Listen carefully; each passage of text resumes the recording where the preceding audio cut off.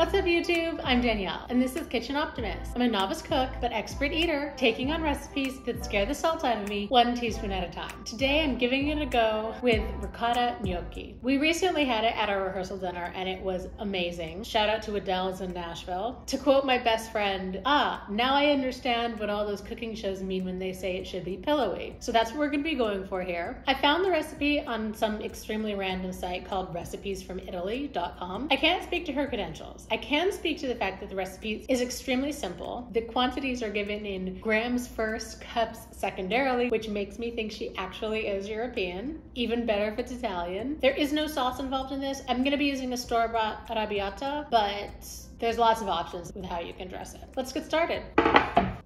We're going to start with grating 110 grams or 1 cup of Parmesan cheese.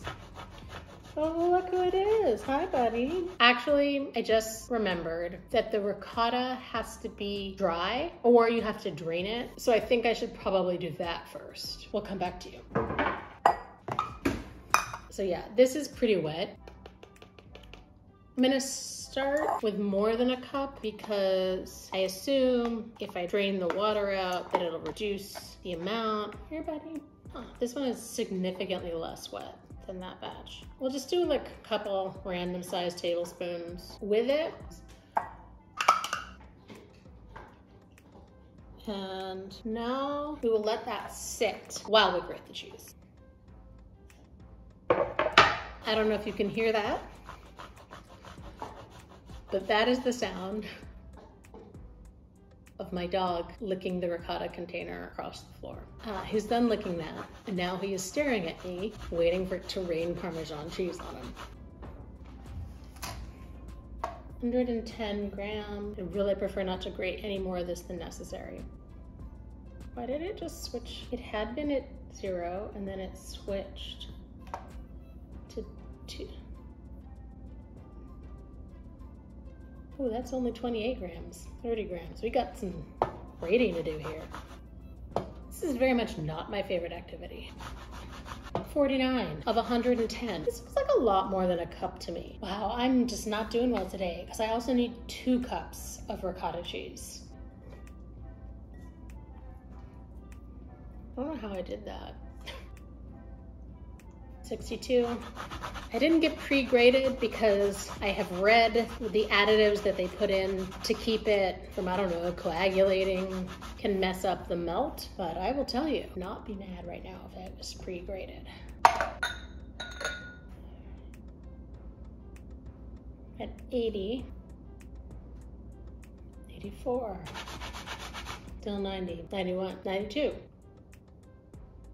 93. Oh yeah, we're at 103, 104, 107, 111, 112, 111. All right, 110, we're turning this off, so I can't bear for it to change on me again. This is also significantly more than a cup.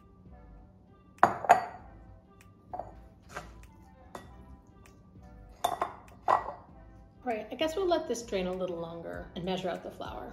Hey Siri, how many grams is 1 cup of grated Parmesan cheese? Shit.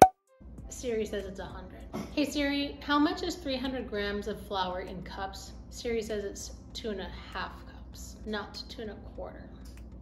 This wouldn't really matter, except I don't have that much flour left. Fingers crossed, we're going for 500 grams of flour. Luck be a lady.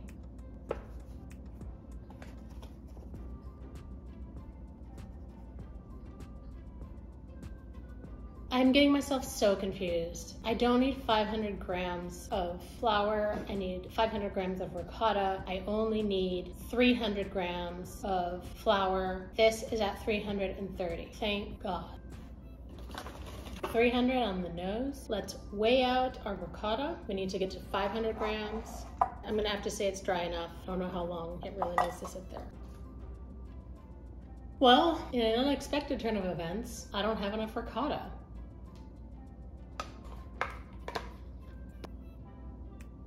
I'm at 444 and I need to get to 500. I don't see that happening with this amount. Okay, 500. It might be too wet, but it is what it is. Now we mash the ricotta until it's smooth. Feel like might need a bigger bowl. Okay, I'm mashing it until smooth. Does this get smooth? I think that's as smooth as it's getting. The photo of hers looks extremely different. I don't think with all the draining in the world that I would get my ricotta to look like this. So it might be doomed right now. It is what it is. Now I'm putting the eggs in and mixing until I get a cream.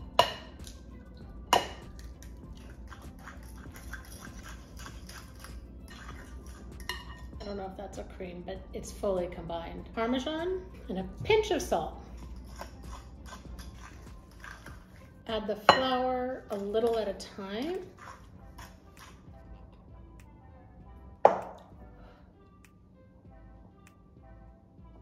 I'm supposed to mix this until it is compact but soft, which feels like the measurement of somebody who knows what they're doing.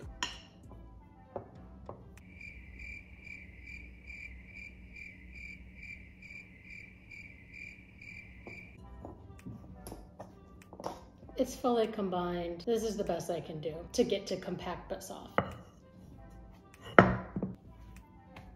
Dust it with flour and knead it for a couple minutes until it's a loaf. My ricotta is absolutely too wet, because hers doesn't look this sticky. Oh, this isn't getting better. All right, we don't have a choice. I mean, we have a choice.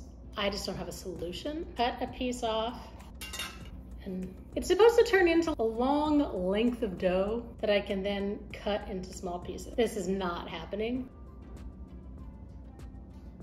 Stretch it.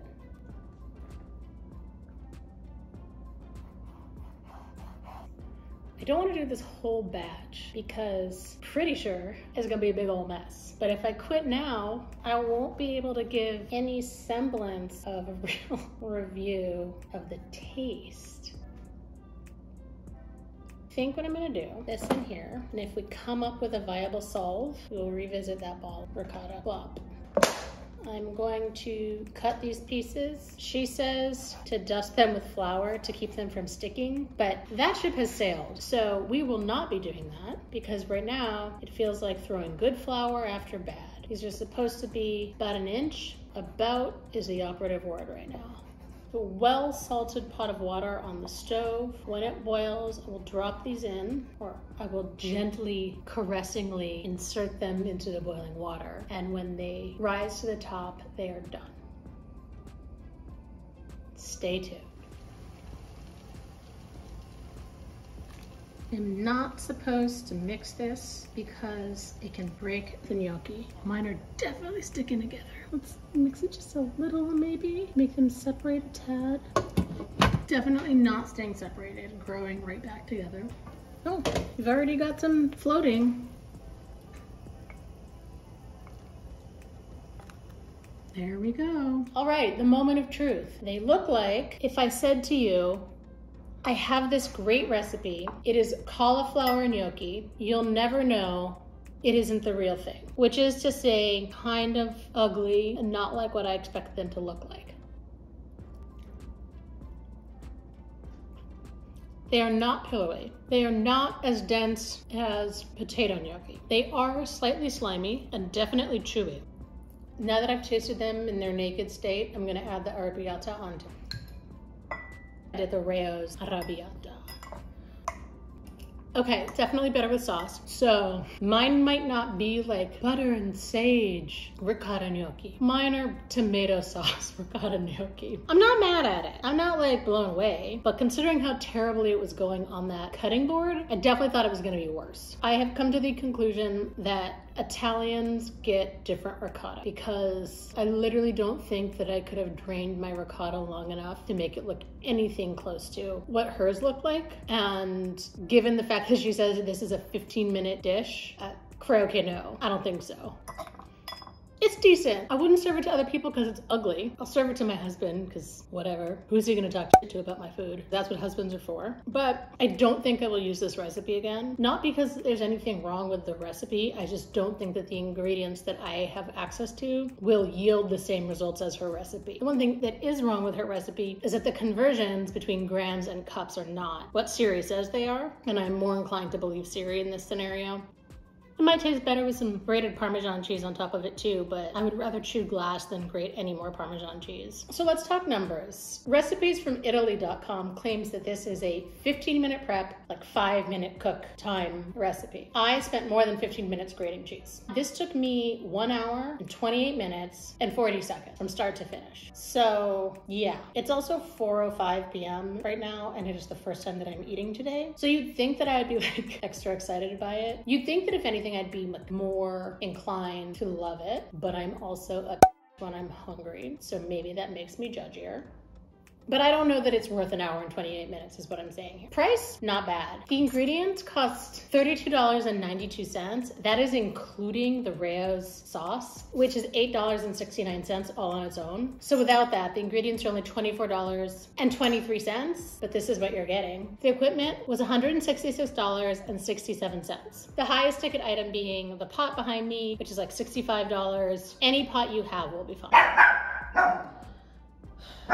I just like to include the price of everything because I don't like to make assumptions of what people's kitchens are stocked with. So the total price to make this without the store-bought sauce is $191.10. With the store-bought sauce, it's $199.79. Now, assuming you have all the stuff in your kitchen, all this cost is $32.92. For an unattractive but not terrible meal. One thing I should point out obviously is I only did like not even 1/3 of the loaf of dough, so it would have taken me more time, even more time. But if I were feeding 4 to 6 people for $32.92, that's not bad. They can get over how ugly it is. So not a total loss, not a huge win. I will try another recipe. Like I said, she was just some random recipe that I found online. I've already talked about what I think the problems were for me using that recipe. I'll still link it below in case you have access to better ricotta than me. I'd love to know if you have a ricotta gnocchi recipe you've used before successfully. I'm still on the hunt for something that I can wow my dinner guests with. If you want to watch me do even worse at Italian cooking, you can click here to watch me make arancini for the very first time. But that's what this is about. Trying things that scare me, putting it on the internet for the entire world to judge me, and maybe give me really great advice and conquer just a little bit of the trepidation that I ascribe to far too many things in my life. I'm Danielle, and this is Kitchen Optimist. Thank you so much for watching. Please like and subscribe, and don't forget to stay salty.